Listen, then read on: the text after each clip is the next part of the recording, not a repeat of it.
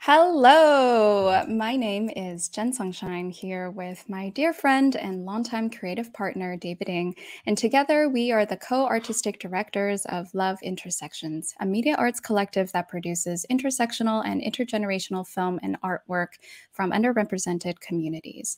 We're also founding members of the Vancouver Artists Labor Union Cooperative, also known as Value Co-op, which is an artist-run worker cooperative whose goal is to provide flexible living wage income to artists. Before we begin, we want to acknowledge that we are gathered here today from the unceded and ancestral territories of the Musqueam, Squamish, and Tsleil-Waututh nations. Part of our work as labor activists and queer artists on unceded territories means working in solidarity with ongoing Indigenous struggles for sovereignty, decolonization, reparations, and land back. Hot Pot Talks emerged during the pandemic from our collaboration with the Lim Association in Chinatown, historically a neighborhood of Chinese railroad laborers who were brought to settle Indigenous territories as part of the ongoing colonial project.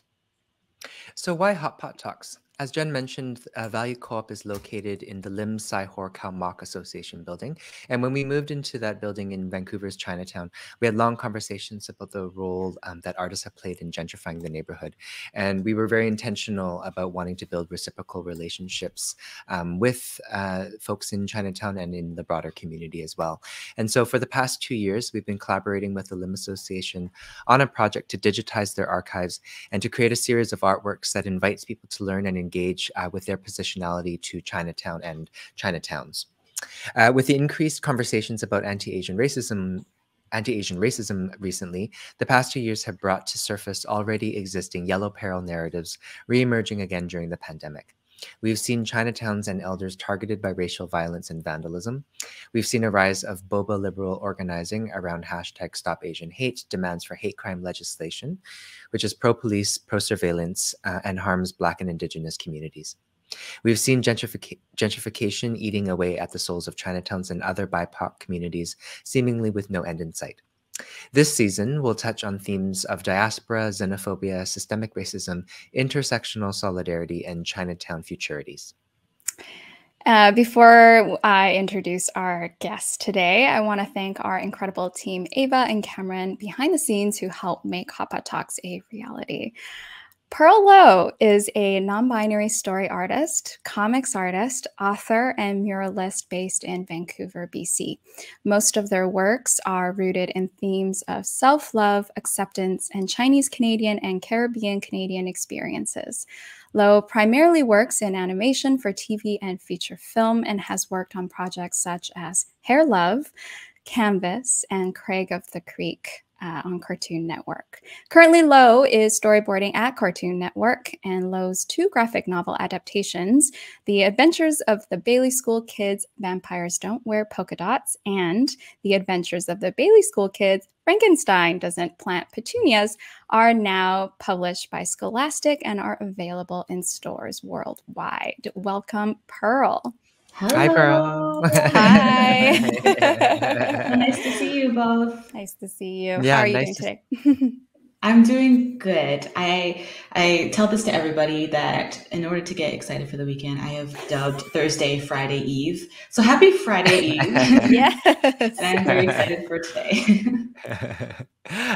Pearl, I thought, I've been following your work for a while, and we were really excited to invite you to put up some of your work at the Value Co-op windows.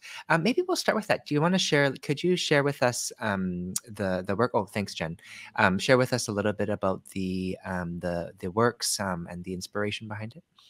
Yeah. So one of my things that I like to do is kind of fantasize about different types of relationships between 2 different generations. And I think this piece came about when I was thinking about my relationship with my own popo grandmother and what kind of activities. I think this was during the pandemic, so I was really just like creatively thinking. I'm like, oh man, like what I would have loved to do right now with her, and shopping, like clothing shopping, came up in my mind because I think at the time I had acquired the book Chinatown Pretty, the street Yes. clothing book about seniors in different various Chinatowns, including our own, and just seeing all the highlighted fashion that's within those communities. And I was thinking about actually, even though I am not a senior, I would wear some of that clothing and I would love to match with my grandmother. And so I kind of just had this idea of like, oh, like what if my papa and I went shopping in Chinatown and we just both got matching sets of clothing. And so I just kind of drew ourselves in matching outfits and kind of also having matching attitudes with like the peace sign and all that kind of stuff. Yeah, it's super cute. Pearl, when we talked before, you had also talked about like wanting to do something in Chinatown. I'm curious about that, and what's the importance of Chinatown to you, or your relationship to Chinatown? Yeah, so my great grandfather had come to Canada and had worked at like the sawmills in the 30s. So my relationship, as you know, like as a settler, has been going on since the 30s, and my family has been here ever since. And I think now that I'm older, I intentionally want to interact with the neighborhood and make relationships in the neighborhood, especially through art. I think one of the things that was a part of Chinatown that is kind of coming back, hopefully, is Hogan's Alley. There were Black people who were present in this neighborhood, and unfortunately, during my time, I didn't get to see that because I wasn't born before it was torn down because of the viaduct. But one of the things that's important for me about having artwork displayed in Chinatown is to kind of remind people in this neighborhood of what used to be and the diversity that is within the Strathcona community. When they see a lot of art in Chinatown, maybe they assume it's, by a presenting East Asian person or maybe a white person, but I definitely like to post artwork with a Black face in it, like myself in an example in the window, to kind of just start conversations and kind of show that there are different types of people that navigate these neighborhoods and have been for a very long time historically, and right now. So I think that's something that's really important to me, and how I'd like to continue that conversation is through art. Yeah, Pearl, what you're describing, I mean, Jen and I have had long conversations about this too, around sort of like when we evoke, and I mentioned the collaboration with the Lim Association, like when we evoke the history of Chinatown and thinking about the history of Chinese laborers, but like thinking about it wasn't just a space for Chinese people as well. And I'm thinking more specifically, like when we evoke this type of conversation in the past, there's also kind of a pressure right now, even from Chinese people in Chinatown, to also push out or erase the intersecting or encounters of people on the downtown east side of Indigenous folks. I'm thinking like specifically, there's been calls for like policing, around the graffiti and stuff like that.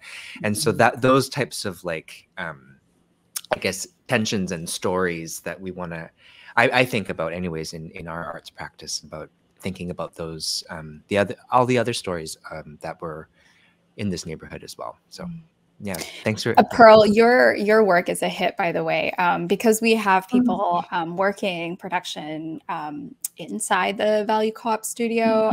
One of the comments we heard from them is they heard people who like walk by and will stop in front of the window and will just kind of talk about your work. And apparently it's a huge hit. Yay, that makes me so happy to hear. I feel like that's something that I always try to like strive for in my artwork, is like to start conversations. Like I think that's the purpose of art in my art practice anyway, is to have conversations and to like bring random strangers together. Like if two random people who don't know each other are like looking at a piece of artwork and they can have a conversation, I think that's a great thing, especially in Vancouver when talking to strangers is really like Oh my gosh, we don't do It that. is. Yeah. So, Yeah. Yeah. Yeah. Well, that's I'm go ahead. sorry, David. That's okay. Go ahead. Go ahead. I wanted to kind of nerd out a little bit because when David and I were preparing for this and reading your bio, I lost my mind when I saw that that you adapted these two graphic novels, and they're published by Scholastic because I think both David and I were huge fans of the Scholastic book fairs, and it was just my Yes. favorite event in elementary school. So I'm just curious, maybe tell us how and where you grew up and what your childhood was like, and did you always wanted to be an artist, and kind of was there like a definitive moment when you were like, this is what I want to do when I grow up? Yeah. So I grew up in the East Side, specifically on Kingsway and Victoria. So Oh, at wow. that time, yeah, I was in the heart of the East Side. And at that time, there were a lot of immigrant families from Italian backgrounds, from Chinese backgrounds, and from Vietnamese and Filipinx backgrounds, if I'm remembering correctly. So I grew up a lot around Asian kids. And I think as a kid, I definitely felt like I belonged. I was raised by my single Chinese mother, and I felt very much like a part of the culture. And that was really nice. When you're a kid, you're friends with everybody, and race doesn't really come into play. You're just friends with people. So that was really nice for a long time. And for like in terms of artwork, I think now it's a Dollarama. I think it's on Kingsley and something. I can't remember. But it's a Dollarama now, but it used to be a Blockbuster, and I used to live like within walking distance, and I would be able to get like really cheap rentals, and I would always gravitate towards the cartoons. And I think at that moment when I was like 5, 6, although I couldn't articulate it in the way that I can now, watching cartoons was really something that inspired me in a way to kind of give this feeling that I was receiving from watching this kind of, content to someone else. I really wanted to give that to someone else. Wow. And so I think I started drawing from that point on. I think a lot of kids start drawing just generally. Totally. I can't Doodling. remember. Yeah, and just doodling for fun because they like it. I think I started out as, there's this tweet I read. Sorry, my thoughts are everywhere. But there's a tweet that I read about this professor who teaches art. And he was telling his kid, I teach, adults how to do art. And the kid was like, or they forget, like they were saying like they forget how to draw. And so I feel like that was me kind of as a kid. Like I was just drawing because I wanted to. And I was like, okay, this is great. But it wasn't until high school when you start thinking about careers and college and stuff like that, that I started to think about, okay, like what am I good at? What can I stand to do for many hours? And it was doing art. So so I decided to go into animation because it was the only thing I could see myself going into. I'm curious what your favorite cartoon, like what cartoons did you rent out? Because I feel like for like Gen X and kind of millennial kids growing up, there was a brief, beautiful period where we all had access to, Saturday morning cartoons. And it was just this like marathon of, incredible cartoons. I remember loving Recess as a kid, and Miss Grecky, the teacher who's like sort of hippie, but like really social justice oriented. She was I was really compelled by her, but I never knew why. And then as an adult, you're like, oh my gosh, she's the most radical teacher, on TV. Anyway, was there a favorite cartoon? Yeah. Oh man. Yes, I would totally agree about like the golden era of Saturday morning cartoons was definitely in the 90s and early 2000s. Yeah.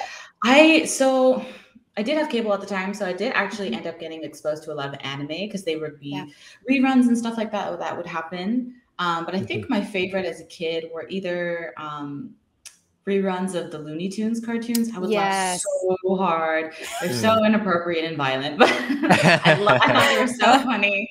And also from the anime side, because it aired on TV, I really liked watching Pokemon and Cardcaptor Sakura. That was something that was really important to me. But I definitely also watched like cartoons like you mentioned, like Recess, The Weekenders, Kim Possible, like all those kinds of things. So those are definitely staples in my childhood experience. Yeah, I'm trying to think what was mine. See, I didn't do the Saturday morning cartoons because that was when Chinese school was in Saturday mornings. Oh man. But I think like it for me, it has to be like Batman, like the Oh moody, yeah. like remember like those Yeah, like really the 90s Batman. Yeah. yeah, very Mhm. moody, Yeah. It was very moody. Yeah. Yeah. Yeah. Yeah. It's Mhm. dark, Yeah. Gotham. Yeah. Yeah, exactly. Um, Um, go yeah, ahead. Pearl, I'm curious, just going, I want to kind of want to ask you a little bit more about your practice. So we kind of Mhm. talked about how you got into animation and we've talked about some of your projects. What does your like practice look like in terms of like, how do you develop new projects? I'm asking this purely out of ignorance because this is very outside of my world. Mhm. Yeah. But I'm curious. I know you recently did a mural as well for the Vancouver Mural Festival as well.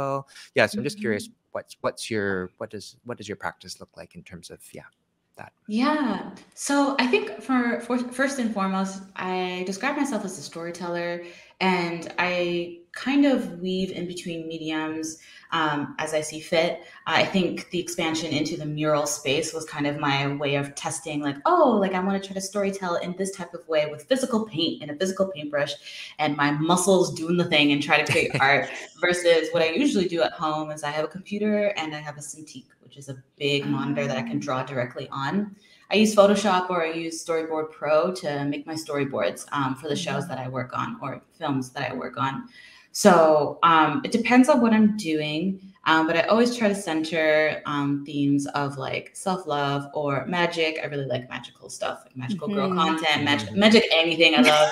So I try to put that in my stuff as well. And also try to, even though it's kind of like, oh, you don't have to make it palatable, but because I navigate the kids sphere, I think I try to make harder topics, how can I say, palatable Mhm. for children, or in a way where they can kind of receive those kinds of messages about cultural diversity, about personal identity and race and all that kind of stuff. So Right. um, I try to do that as much as I can in my professional work and in my personal work. I think when I develop stuff on the side, I do a lot of like random doodles on like paper or in like Photoshop or whatever, just to like, or in my phone. Like if I have an idea, I like jot down things in my phone, and then I flesh it out later with pictures, like with Yeah. drawings. So I kind of just use whatever tool I need to use in order to come to a kind of like complete circle of my story that I need.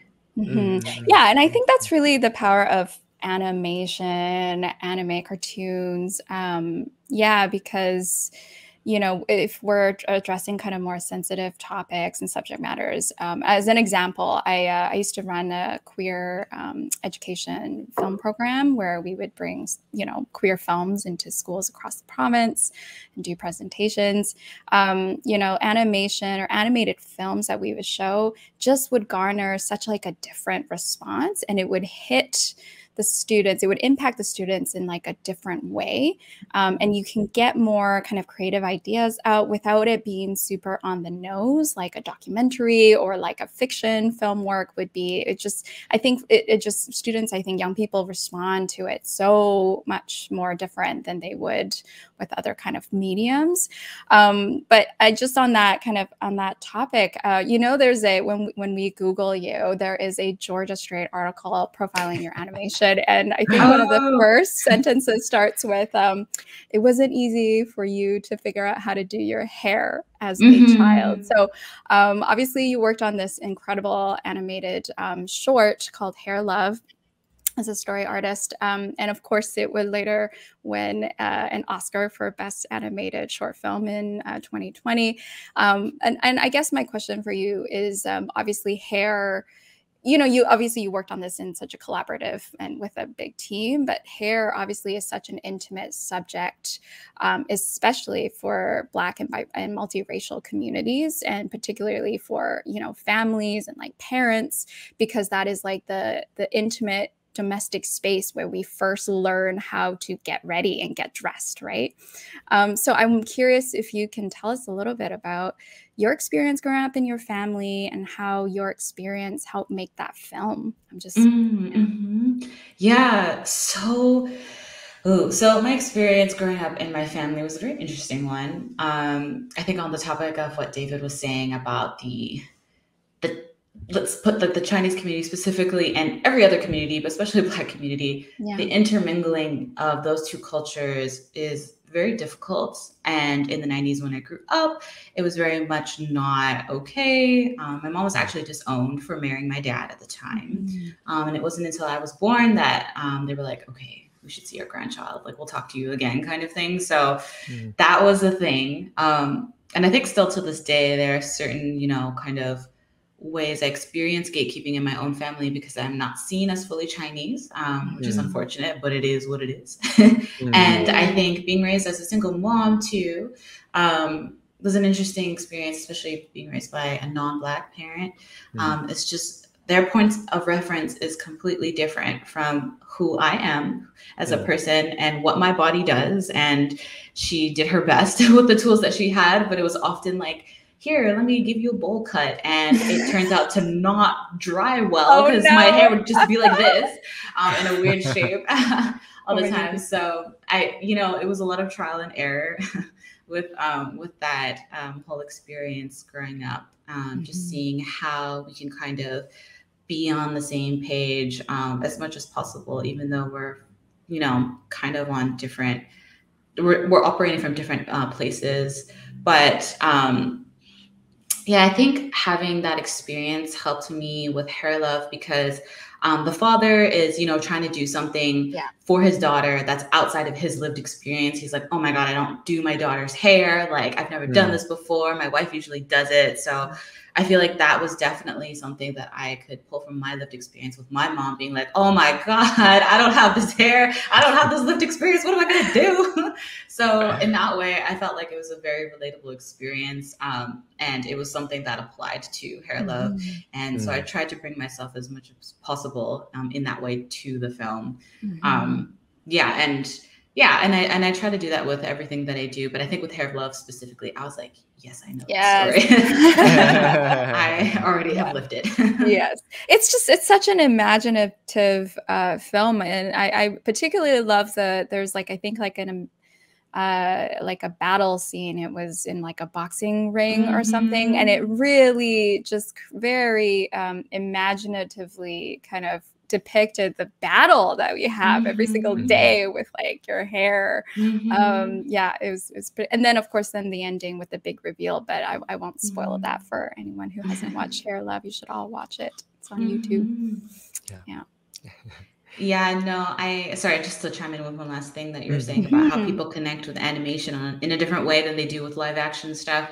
I think it's because animation from the jump is something that's not real. So people lend themselves to more imagination and kind of give themselves up to that process and an experience. And so when you do watch like that boxing ring scene, you're like, it's not real, but you're like, those are my feelings. And that's how it feels fighting my hair every day or fighting this obstacle in my life every day. So I just want to say that I think that's something that's really special about animation. Yeah. It really enables you to, I guess, suspend belief of reality. And so and I think animation is just, it's pretty magical if we're going to use magic again.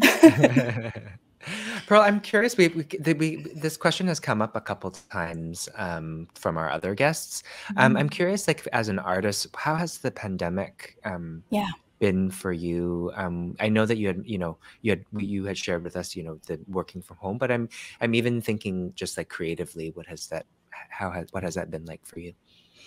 I think in 2020, 2020 was a really hard year for me. So was 2021, but 2020 was interesting because this was a new experience for everybody. Pandemic hit. We were all trying to transfer online. But creatively, I think it was a very draining year for me. I personally had 4 jobs and they were all creative jobs. So I felt very squeezed in that way for work, in a creative way that I just felt so burnt out. I did a mural. I was doing my daytime job. I freelanced a couple other gigs with like Netflix and Cartoon Network. And it was just kind of like all these creative things happening because after the George Floyd thing happened, everybody who was working at a studio was knocking on every Black person's door and asking their mom, are you available? Oh, suddenly we need more people to work on our team because we want to diversify, blah, blah, blah.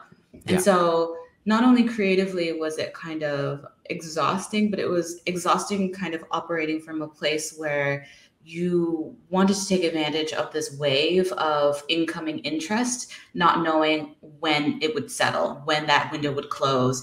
So you just kind of said, for me, I just kind of said yes to everything, because I was like, I'm an artist, I work on contract, I have no idea when I'm going to get my next check.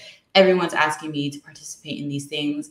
I have to jump on this opportunity when I have the chance.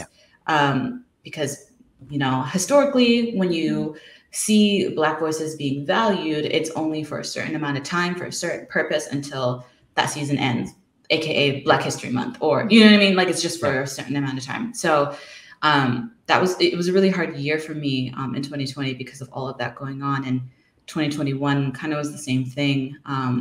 But towards the end, I was like, okay, I need to finish off these projects and only reduce it to, you know, 1, maybe 2 jobs instead of 4 rotating jobs.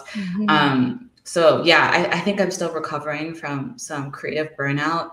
I think it's extra hard, and I didn't know how hard it would be to do multiple things in the creative space. Because if I were doing other jobs like that wasn't creative, you know what I mean? Like working other parts of my brain, it would have been different, maybe not. But just doing all jobs that were creative was really difficult for me. And I think a lot of other Black artists felt the same way about trying to like seize this window of opportunity and just say yes all the time, and then being so burnt out because, you know, of all this extra work that we have no idea if we'll stay or not.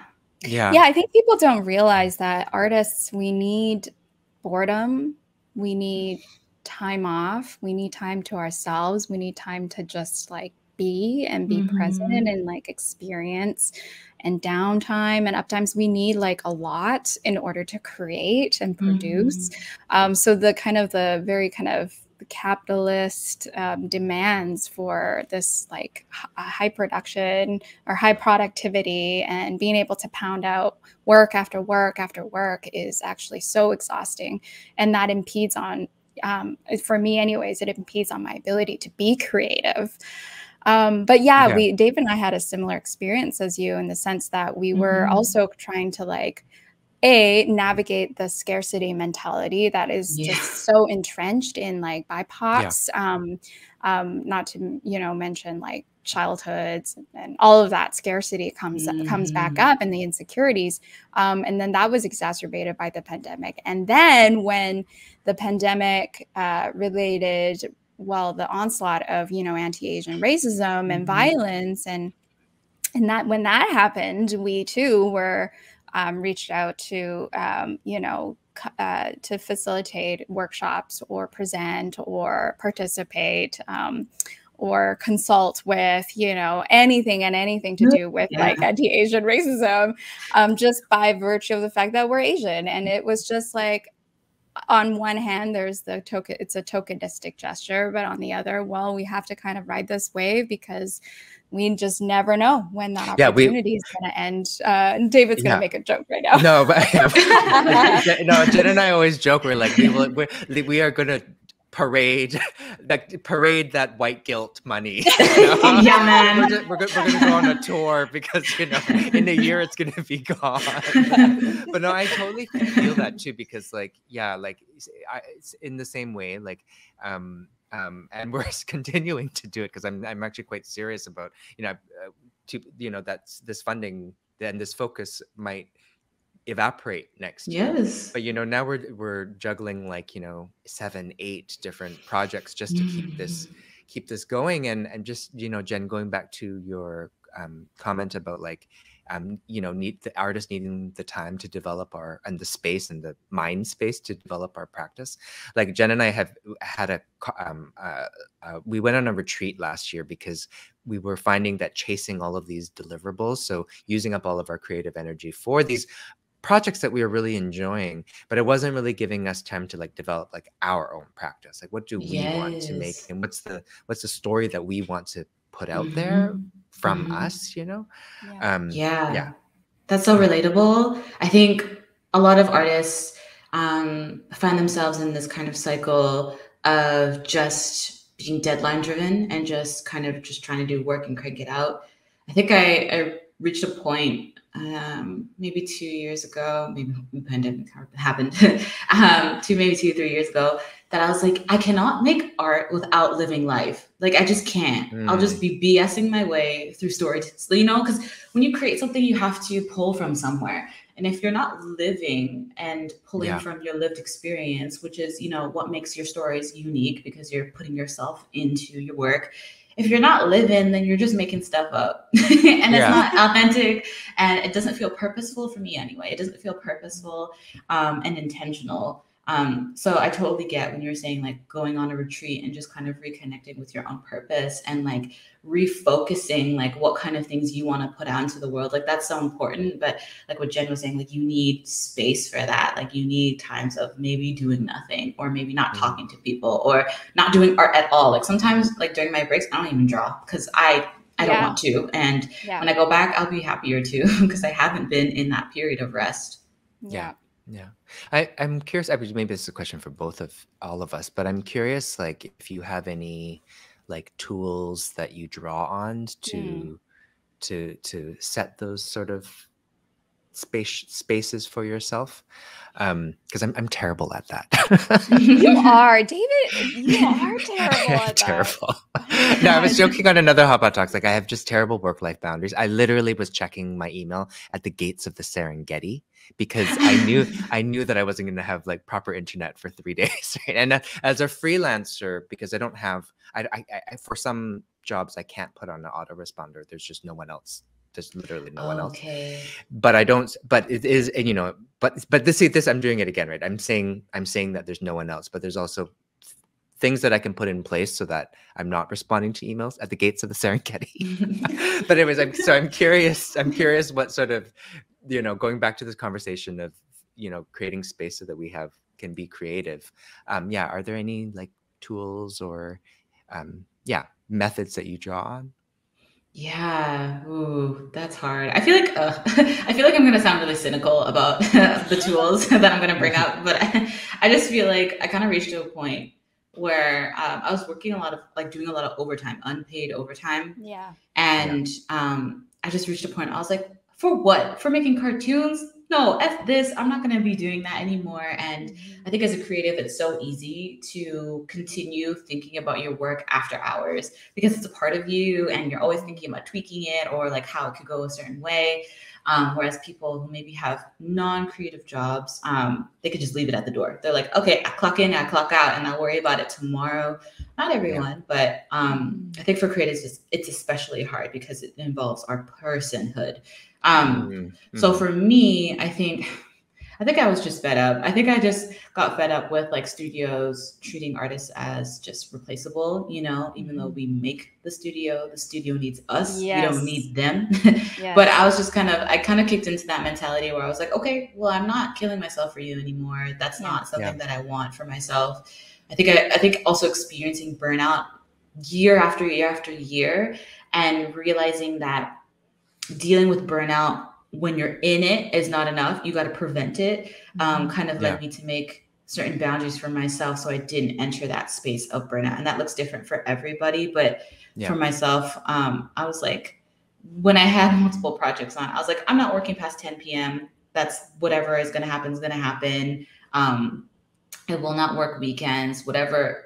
If I don't make a deadline, they're going to have to figure it out. Like, exactly. Because I really need, cause I think it benefits them too, because then I'm putting out work that's good quality versus killing myself and not putting out work that's, you know, a good reflection of like what I can actually do, just because I'm stretched so thinly. So I think it really is just about like seeing, like looking at your circumstances and being like, did that situation feel good to me? No. What boundary can I put in place in order for me not to cross into that zone? Okay, boom, I've identified it. That's what I won't do anymore. And if something feels good, and then it's like, oh, what can I continue to do to continue to feel good? Boom, I'll keep doing that. So I think it's about identifying, and I think that's the tool that I use. You know, the biggest irony too I'm noticing is like in this height of, you know, demands for, you know, equity and inclusion and diversity in the very kind of corporate corporatized way of like EDI, which is super corporate now. We're seeing companies, you know, really, you know, doing that, those kind of tokenistic gestures of forming EDI groups and making sure their companies are diverse and hiring facilitators to come in to do an assessment and all of that. But what they're actually not addressing, and the biggest irony of all, is that why workers are unhappy is absolutely there are rampant issues of, you know, discrimination and racism, but also there's, you know, what about like fair wages and like less hours and the demands of like workaholism?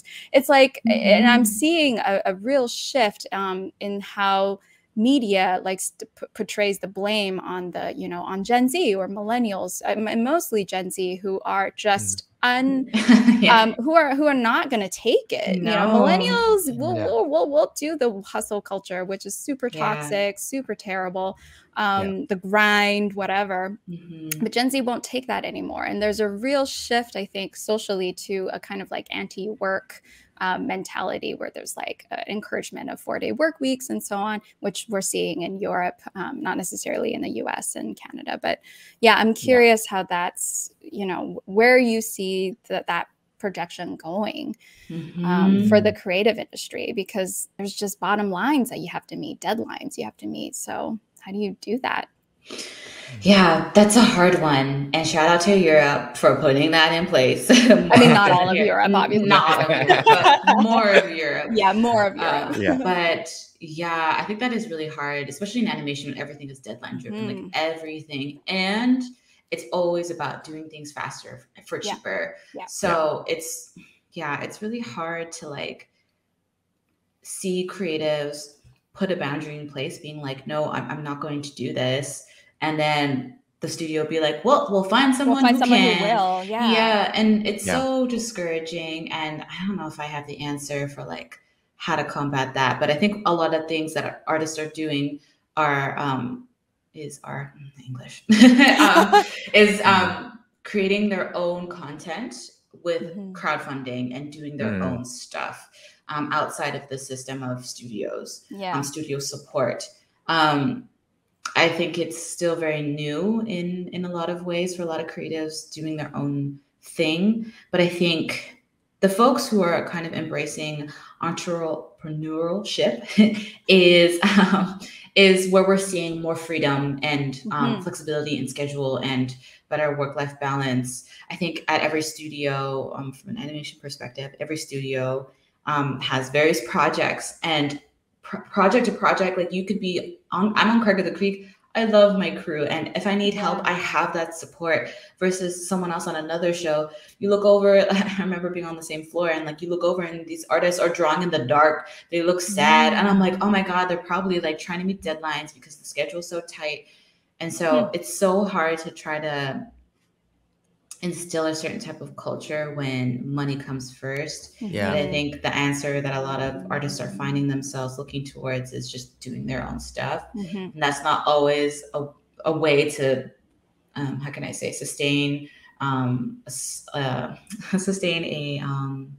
income, a stable income. So not everyone can do that. But I think people are kind of venturing into that area to see how they can make it work for them to eventually transition into a space where they're just like an independent artist, or they start up their own studio or whatever. But I think it's sad that it's kind of like that answer that I'm like, oh, that's not an answer, when you're like, oh, just be your own boss. You know what I mean? Like, I don't have to want to be my own boss to be able to have. Yeah, because it's so easy. Exactly. Like, what? And not everyone wants that either, right? Like, some people just want to go to a place, have a job, and then be treated fairly, and then go home and be cool. Well, I mean, that we were sold this lie too. It's like, you have to find your passion, and then if your passion can be your job and make you money, that is like the pipe dream, right? There are actually just people that want to just go to work, get that paycheck, come home, and then they can do everything.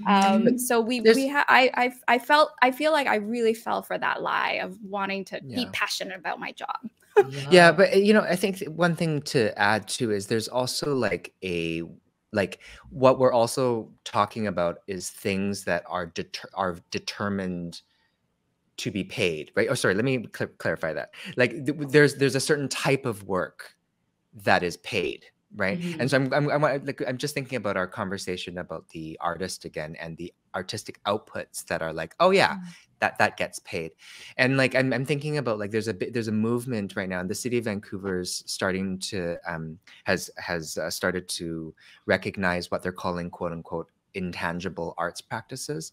So like cultural workers who are doing work in like vital cultural, vital work that sustains communities. And now you can apply for grants to do that type of work.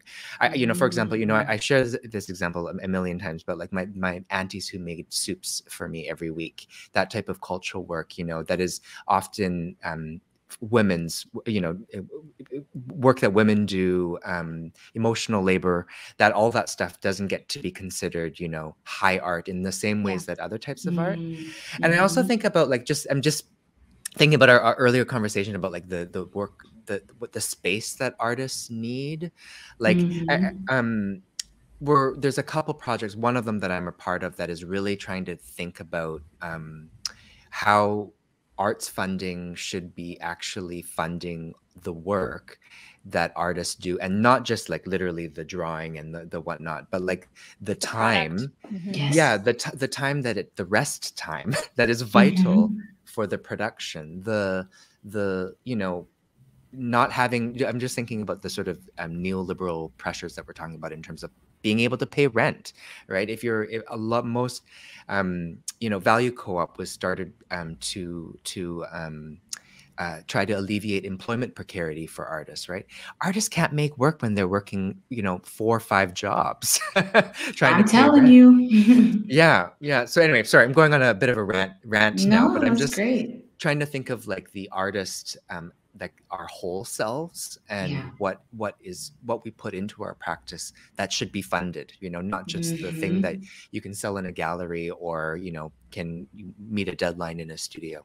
So that just makes me think of, thank you for sharing that, both of you, for your thoughts, because I think the reason why art is so how can I say, is one of the least things to be supported in society, is because I personally feel it's such a process that is anti-capitalist by nature, because a lot of what capitalism tells us to do is that we make a product for consumption, and once that is created, that's what is deemed worthy of a price, something, right?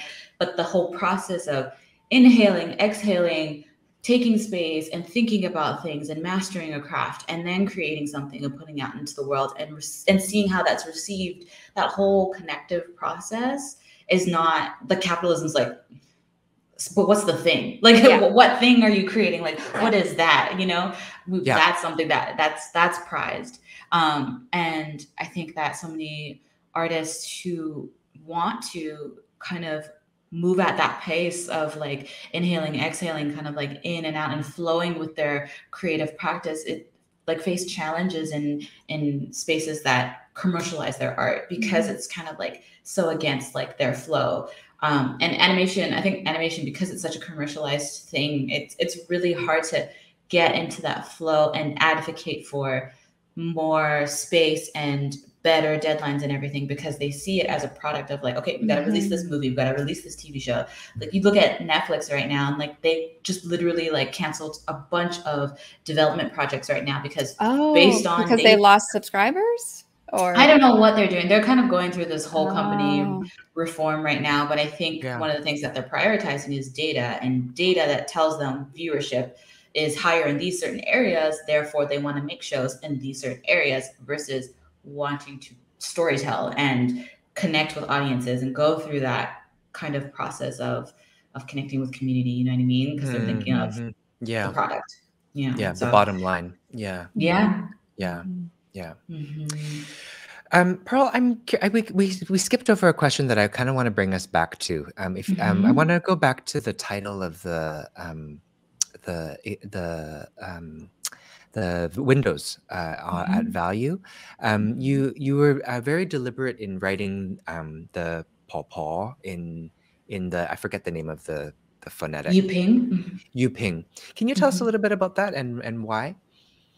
Yeah, so a few years now, I've been trying to reconnect with my heritage language, Cantonese. And one of the things that I'm really sad to see, but happy to see more advocacy for these days, is that Cantonese is a really hard language to learn because it's very much orally passed on. And a lot of the classes that we see in Vancouver to learn Chinese, which is already an umbrella term that is erasing so many different dialects and languages within the Chinese umbrella, that they're Mandarin, and they're not Cantonese, which is really interesting too, because there's such a huge Cantonese population here that helped build up the community, for the communities that we now get to enjoy and explore. Anyway, so for the language, I really wanted to try to make it accessible for people to gain vocabulary, Cantonese vocabulary, because Chinese characters, for me, in my opinion, they're not accessible. I look at a thing and I'm like, there's so many characters to memorize, and being placed between, depending on where they're placed side by side, like it changes the meaning and all that kind of stuff. And I think being able to have a Romanized version, because we're an English-speaking country, having a Romanized way of looking at Cantonese with numbers that indicate the tone that you're supposed to say that word in. It has been really helpful for me, and has been helpful connecting with other heritage speakers that have kind of also maybe lost a little bit of their language skill, or have wanted to pick it up because they never had the opportunity to learn it in the first place. And it's been a cool thing to see, like on Twitter, even I make tweets and I do it all in Yuping sometimes. And people who are fluent are like, oh, I've never seen this before, but I understood what you said because I speak English, I read these characters properly. But if you have no one, like if you just write it in Chinese characters, it's like, it's just kind of like, it's harder. It's harder for people who are residing, who are settled here. So, so I intentionally write Cantonese in Yuping just to kind of loop in more cultural nuance and specificity in my work, and to also show people how they could connect to different communities that they belong to and that they may not belong to. Because I know some people, people out here navigate Cantonese communities and they're like, oh, what are they saying? But if you see it written, you're like, oh my God, okay, I've heard that word. And like when I went for dim sum or what, you know what I mean? And then they'll remember. So. It's funny. So my partner's white, and he's even we've been together for 6 years. He's even begun to pick up using, because my Cantonese is really, really terrible, but it's probably around like an 7-8-year-old level of vocabulary. But I'm pretty good at using like process of elimination. So like I'll like I was so proud of myself. I actually deciphered a sign outside a restaurant that said, chicken chow mein 15% off after 7 p.m. I was like, even though I could really only like read like a handful of them. But I Pearl, what you spoke about really resonated with me. And I'm also thinking about, I used to really beat myself up about not being able to master the language. I took I took Chinese school every Saturday till I was like 14, 15. But the thing is, we didn't speak it at home. And so even though, it was drilled into me every Saturday, the practice of it, I tried, up until actually just a couple of years ago to, I was taking Cantonese lessons, to really like, I was like, no, I need to know the language, but also like, kind of letting go of that pressure and just doing what I can, I'll learn what I can, and I'll expand. Like I learned like the word for taxes, for example, last week. But even just holding on to like just the couple words that I can, and not just being like, feeling like that sort of pressure to learn the language and master it has been a big relief. Yes. And I think, oh my God, so many of us deserve that relief, because if it's one thing Chinese people are good at is adding guilt and pressure to things that don't need to be that serious. Like one of the things that I used to put on myself was, so my mom immigrated here when she was 7. And so her Cantonese is just not great. And, being of that assimilating mentality, she didn't teach it to me. And anti-Black stuff, people didn't teach it to me in my family either, because they didn't think it was useful. And I think that a lot of parents are like, Cantonese is not useful, learn Mandarin instead, or just like speak Right. English. I think that's actually like a very strong belief still in some generations. But one of the things I put on myself was, oh my God, my grandparents are getting older. They don't know how to speak English. I have to learn Cantonese in order to speak and communicate with them, because when they go, their stories will go with them. Yeah. And that was a huge weight on me, because I was just like, I was racing against the clock, it felt like. Right. But now I've reframed personally my own Cantonese journey as something that's for me and that I can do on my own time. And I remember making a tweet being like, you know what? I'm going to be, because I want to be fluent eventually. And I was like, I'm going to be fluent in Cantonese in 5 years. And then someone was like, 5 years? I've never heard anyone say 5 years. Everyone's like fluent in 6 months, fluent in a year. And then someone said In a year. I can't. Like a year? Are you? No, I got other How? shit going on. How? I got stuff going on. Right? Yeah. I was like, how? So for me to see that person being like, I've never seen someone put out a 5-year goal to learn this language, that makes me feel so much relief. I was like, oh my God, the pressure that we put on ourselves to carry the legacy of this language. I get it, but also we can free ourselves from that and reframe how we want the experience to be for ourselves. Yeah. Because, I mean, not to get all philosophical, but, there's things that are fighting us. Like what I'm really drawn to is, it's making me think about, we recently worked on a visual poem with Kai Cheng Tom, where she talks about the loss of her ancestral tongue, Toi San, but she also writes about sort of like the Communist Party in China, and also like the pressures of capitalism, to make Mandarin, a language to bring up, the industry. And so we're up against a lot of really big forces here that make it hard. Right? We're just trying our best. And I think, like so many systems in place, and like actual systemic erasure of the Cantonese is happening, like trying to go up against that, especially as part of the diaspora too. Like, so many of us are here, and I think there's also that expectation in Chinese culture to be like perfect. I don't know if you've had this experience, but speaking whatever Chinese language you speak and having an elder being like, what are you saying? Oh, you don't know how to speak. And then like they switch to English, or they just stop talking to you in general. I'm just like, oh my God, I have to be perfect in order to participate in this space. And that's not true, especially being here. We have our own culture. Like Cantonese culture has evolved differently here. Like we sprinkle in English, we have different slang or whatever. And I think reframing that experience of like, it doesn't have to be perfect, it can just be ours is really something I hope we continue to carry on. That's really beautiful. I mean, one thing that I'm just thinking of, like, because the language mastering thing has been challenging, but I think one thing that I've been able to like sort of express that my own desire for that my culture's heritage is also through cooking. I'm just thinking about my relationship with my aunties and my dad's, particularly my dad's side of the family too, that it's like that I can Google. My aunts were really actually quite impressed, because I started learning how to make those soups during the pandemic, more so than before, and they were very, very impressed as to how because you can Google it now, right? And there's tons of these recipes out there that I don't feel like that I can do, and I don't feel like just because I don't when those aunties when the waitresses correct my grammar at the you're like, listen, but I know how to make herbal soup. Yes, exactly. Pearl, I'm curious, we're kind of getting closer to the end of our time, but I'm curious, like, do you have any new projects coming up? What's coming up for you? Yeah, so I am currently trying to develop my own animated series. In 2020, I actually signed on with Netflix to try to develop it with them. Project ended up being terminated, but I am still trying to develop it on my own time and pitch it to other studios. So I'm working on that while still trying to, while still working on Craig of the Creek full time. So those are my two things that I'm working on right now.